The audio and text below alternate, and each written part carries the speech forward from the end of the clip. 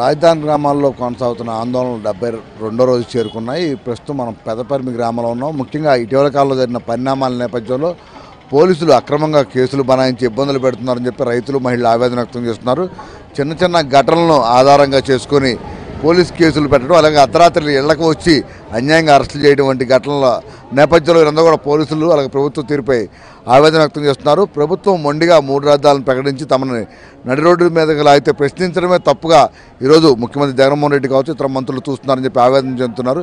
ఇది సంబంధించి ఇక్కడ పెదపరిమిలో రైతులు మహిళలు చాలామంది ఉన్నారు. సార్ చెప్పండి, ఎలా చూస్తారు వరుసగా ఈ కేసులు పెట్టడం కానీ ప్రభుత్వం 72 రోజులుగా చేస్తున్నప్పటికి కూడా ఇంతవరకు సానుకూల స్పందన రాకపోవడంపై ఏం చెప్తారు మీరు? ఈ ప్రభుత్వం మీద మేము అమరావతి 3 రాజధానులు చేస్తానన్న కాడి నుంచి 72 రోజులైంది. అప్పటి నుంచి కూడా నిరాదీక్షలో 29 గ్రామాలు కానివ్వండి, చుట్టుపక్కల గ్రామాలు కానివ్వండి చేస్తూ ఉన్నాం. జిల్లాలో కానీ లేదా ఇతర జిల్లాల్లో కానీ అమరావతి ఇక్కడే ఉండాలని చెప్పి అన్ని పార్టీలు కోరుకుంటా ఉన్నారు.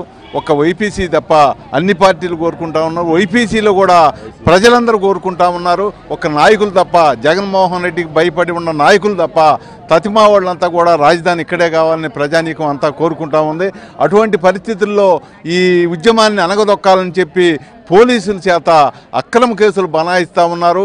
మొన్న మందడంలో అయితే అక్కడ తహసీల్దార్ని ఆపారని చెప్పి ఎక్కడో ఉండేవాళ్ళకి ఇక్కడ భూములు ఇస్తామని చెప్పి వస్తే అక్కడ మా రైతాంగం అంతా మా అమరావతి సంగతి తేల్చకుండా నువ్వు ఇక్కడ భూములు ఇచ్చేది ఏంటి, భూములు ఆపండి, సర్వే చేయకండి అని చెప్పి ఆమె కారు తెక్కకుండా కూడా ఆమె ఉంటే ఆమెను ఏం అనకపోయినా కూడా మా వాళ్ళు 400 మీద కేసు పెట్టారు ఏందని చెప్పి ధర్నా చేస్తే డ్రోన్ కెమెరాలతోటి తీశారని చెప్పి మా వాళ్ళ మీద ఇంకా కేసు పెట్టి అరెస్ట్ చేయడం జరిగింది.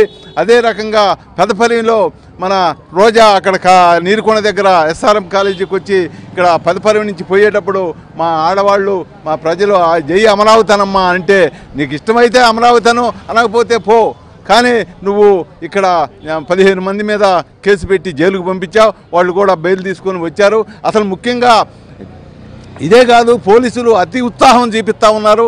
అక్కడ జేఏసీ ఆడవాళ్ళు లేమల్లి పోతే అక్కడ ఎంపీ సురేష్ గారు జై అమరావతి అనమంటే అతను ఆడవాళ్ళను దూషించి అనకుండా అక్కడ ఉన్న వాళ్ళ కార్యకర్తలు రెచ్చగొట్టి ఆడవాళ్ళ మీదకి నానా ఇబ్బందులు పెట్టి వాళ్ళ మీద అక్కడ లింగాపురం దగ్గర అడ్డుకున్న వాళ్ళ మీద అక్రమ కేసులు బనాయించాడు. అమరావతి ఇక్కడ ఉంటే మమ్మల్ని బతకనిస్తారా అని చెప్పి మొన్న ఒక మాట మాట్లాడాడు అతను. అది చాలా తప్పు, అది ఖండిస్తూ ఉన్నాం. ఇక్కడ ప్రజలు అందరూ కలిసిమెలిసి ఉంటా ఉన్నారు. అతను ఇక్కడ అమరావతి రాజధాని లేకపోతే అతను ఎంపీ అయ్యేవాడా? అతను ఒక్కసారి ఆలోచించుకోవాలా? లేకపోతే ఇళ్ళమ్మటి ఫోటోలు తీసుకునేవాడు అతను ఫోటోలు తీసుకునే వృత్తి. అటువంటి అతను ఈనాడు మా ఎంపీ అయ్యాడంటే ఇక్కడ అమరావతి ఉండటాన్ని అతను ఎంపీ అయ్యాడు. అట్లనే ఈనాడు ఇక్కడ రోజా అని ఆపిన సందర్భంలో రోజాకి కేసు పెట్టలా మా మీద. రోజా కేసు పెట్టకపోతే పోలీసులు కేసు పెట్టారు. ఇది ఎంతవరకు న్యాయం అని చెప్పి నేను తెలియజేస్తా ఉన్నా. ఇటువంటి పోలీసులు దుశ్చర్యలు మానుకోవాలా? అతి ఉత్సాహం చేపిస్తూ ఉన్నారు పోలీసులు. రాబోయే రోజుల్లో పోలీసులు దీనికి మూల్యం చెల్లించక తప్పదు. వాళ్ళు వాళ్ళు జాగ్రత్తగా ఉండాలా, పోలీసులు జాగ్రత్తగా ఉండి సమన్వయంతో పనిచేయాలా. వాళ్ళు ప్రజల డబ్బుతో బతుకుతూ ఉన్నారు. ఒక వైపీసీ మంత్రులు, వైపీసీ నాయకులు ఇచ్చే డబ్బు కాదు, ఇది ప్రజల డబ్బు. వాళ్ళు ఈ ప్రజల డబ్బుతోటి వాళ్ళు ఉద్యోగం చేస్తూ ఉన్నారు. ఆ పోలీస్ వ్యవస్థ తగిన న్యాయం చేయాలా, ప్రజలకి చేయకుండా ఈ రకంగా ఆగం చేస్తున్నందుకు వాళ్ళు రాబోయే రోజుల్లో అనుభవిస్తారని చెప్పి నేను తెలియజేస్తా ఉన్నా. ఇది ప్రభుత్వం చెప్పిన విధంగా పోలీసులు నడుచుకుంటూ చట్టాలను కూడా పాటించట్లేదని చెప్పి ఇక్కడ ఆవేదన వ్యక్తం. ఇక్కడ చాలామంది మహిళలు కూడా ఉన్నారు. ఆ రోజు మేడం చెప్పండి, ఆ రోజు ఘటనకు సంబంధించి ముఖ్యంగా ఇప్పుడు మీరు ఇన్ని ప్రశ్నలు వేస్తున్నారు, మిమ్మల్ని కూడా వైసీపీ నాయకులు కొన్ని ప్రశ్నిస్తున్నారు.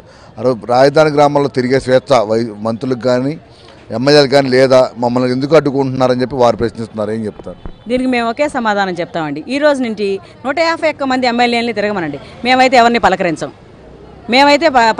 వాళ్ళు ప్రజల అవసరాలు తీర్చడానికి రావాలి, ప్రజల్ని కనుక్కోవాలి. కానీ అలా చేయకుండా ఏదో ఒక విధంగా మమ్మల్ని ప్రేరేపించి దుర్భాషలాడుతూ ఎన్ని చేస్తున్నా కూడా కేసులు పెట్టడం, మహిళలను కొట్టడం, రైతుల్ని బంధించడం, ఇలా చేస్తే అసలు ఇది న్యాయస్థానాలు ఏం చూస్తా ఊరుకుంటాయండి? అసలు సిగ్గు చేయటం ఏంటంటే, మన న్యాయస్థానంలో హైకోర్టులో పనిచేసే లాయర్ గారిని సైతం కేసులో పెట్టారండి. మరి ఆయన చట్టం తెలుసు కదండి, ఆయన ఏం చర్యలకు పాల్పడలేదు కదా. అంతేకాదండి, 48 మంది మీద కేసులు పెట్టారు. 48 మందిలో 25 మంది దాదాపు నాకు తెలిసి లేరండి.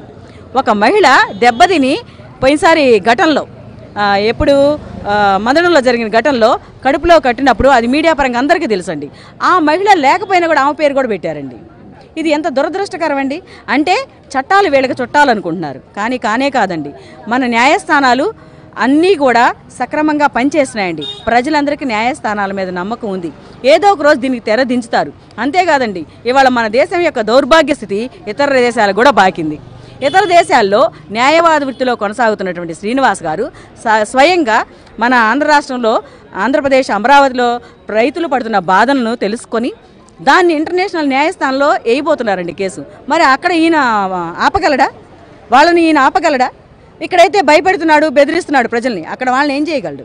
అంటే ప్రజలు అందరూ కూడా ఒకటే విషయాన్ని నమ్ముతున్నారండి, కోర్టులు మనకి మేలు చేస్తాయి. కానీ ఇంకొక విషయం అండి, కోర్టు ధిక్కారం చాలా కేసుల్లో ఉన్నారు మన జగన్మోహన్ రెడ్డి గారు. అంతేకాదండి, ఈ కోర్టులు ఎవరికి చుట్టాలు కాదు. ఇవాళ ఎన్ని రోజులు ధిక్కరిస్తూ పోతారు? సాక్షాత్తు శ్రీనివాస్ గారు చెప్పారండి, ఇంటర్నేషనల్ న్యాయస్థానంలో పనిచేసిన శ్రీనివాస్ గారు ఒకే విషయాన్ని చెప్పారు. అతను ఏ పదవిలో ఉన్నా ఎవరైనా సరే వాళ్ళని అరెస్ట్ చేయొచ్చు, ఇలాంటి చర్యలకు పాల్పడితే వాళ్ళని. అంతేకాదండి, జైలు శిక్షలు వేయడానికి కూడా అవకాశం ఉంది. ఇంతకుముందు జరిగినవి కూడా ఎవరైనా తప్పు చేస్తే తప్పు తప్పే, ఒప్పు ఒప్పే అని ఎవరైనా న్యాయస్థానాలకి తీర్పు ఒకటే, న్యాయస్థానాలని కూడా దాటి ప్రవర్తిస్తున్నారు. కాబట్టి ఖచ్చితంగా శిక్ష అనుభవించక తప్పదు అనే విషయాన్ని ప్రజలందరూ గమనించారు.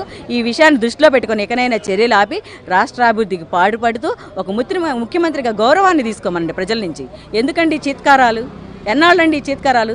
అసలు ఇంకా సిగ్గుపడతలేదా? మాకైతే మా ముఖ్యమంత్రి ఇలాంటి వాడని చాలా సిగ్గుగా ఫీల్ అవుతున్నామండి, బాధపడుతున్నాం కూడా. ఏంటి ఇది, ఈయన ఎందుకు తెలుసుకోవట్లేదు అని. జై అమరావతి. చెప్పండి, ఏం చెప్తారు? అంటే రోజు ఇక్కడికి వచ్చి కూర్చుంటున్నారు, ప్రభుత్వాన్ని ఏం కోరుతారు? జై అమరావతి, జై జై అమరావతి అండి. ప్రభుత్వాన్ని ఒక్కటే కోరుతున్నాము, మీరు ఎంత నిరంకుశత్వ పాలన చేస్తున్నారనేది ప్రజలందరికీ అర్థమవుతుంది. ఎంత ప్రజలకు కూడా మీరు భయపడుతున్నారనే విషయం మాకు అర్థమవుతుంది. నిన్న ఎటువంటి హడావిడి లేకుండా, ఎటువంటి దారుణాలకు రైతులు పాల్పడకుండా 24 గంటల దీక్షలో స్వతహాగా మహిళలు కూర్చుంటే వాళ్ళ మీద మీకు రైట్ లేదు, కూర్చోవడానికి లేదు అని చెప్పి వాళ్ళ కనీస 24 గంటల దీక్షలు వాళ్ళు దీక్షలు చేసుకునే రైట్ కూడా ప్రజలకి రోడ్డు మీద లేకుండా చేశారు. అంటే మేము ఓట్లు వేసి గెలిపించాలి, కానీ మేము స్వతహాగా మీరు రోడ్ల మీద తిరగకూడదు. ఇది ఎక్కడ న్యాయం అండి? అసలు మా పనులు మేము చేసుకోకూడదా? మాకు న్యాయం కావాలని చెప్పి మేము ప్రభుత్వాన్ని అడగకూడదా? అలా అడిగితే తప్పు, మళ్ళీ కేసులు పెడతారా? ఏంటండి అసలు ఈ ప్రభుత్వం ఎటు నుంచి ఏ దారికి, ఎటు నుంచి ఏ తోక తీసుకెళ్తుందండి ప్రజలను? అసలు ఆంధ్ర రాష్ట్రాన్ని ఎవరికి అమ్మేద్దాం అనుకుంటున్నారండి జగన్మోహన్ రెడ్డి గారు? అసలు ఇలాంటి పాలన అసలు ఇక్కడ ఎక్కడ చూడవండి. ఎక్కడ చూసినా ఏ నాయకుడి దగ్గర అయినా ఇలాంటి పాలన, ఇటువంటి కుట్రలు కుతంత్రాలు ఉన్న ముఖ్యమంత్రిని మేము ఎక్కడ చూడలేదండి ఇంతవరకు. ప్రజల్ని ఎంత బాధకి, ఎంత హింసకి లోని చేస్తున్నారో ఆ జగన్మోహన్ రెడ్డి గారికి ఇంతవరకు ఎందుకు అర్థం కావట్లేదు మాకైతే అది తెలియట్లేదండి. జై అమరావతి. చెప్పండి. అంటే శాంతియుతంగా ఆందోళన చేస్తే మాకు అభ్యంతరం లేదు, రోడ్లపైకి వచ్చి చట్టానికి విరుద్ధంగా వ్యవహరిస్తడం వల్ల ఈరోజు కేసులు నమోదు చేస్తామని పోలీసులు చెప్తున్నారు. మేము చూస్తున్నారు కదండి పోలీసులు. మేము ఇవాళ 72 రోజుల నుంచి చేస్తున్నామండి నిరసన శిబిరాల్లో.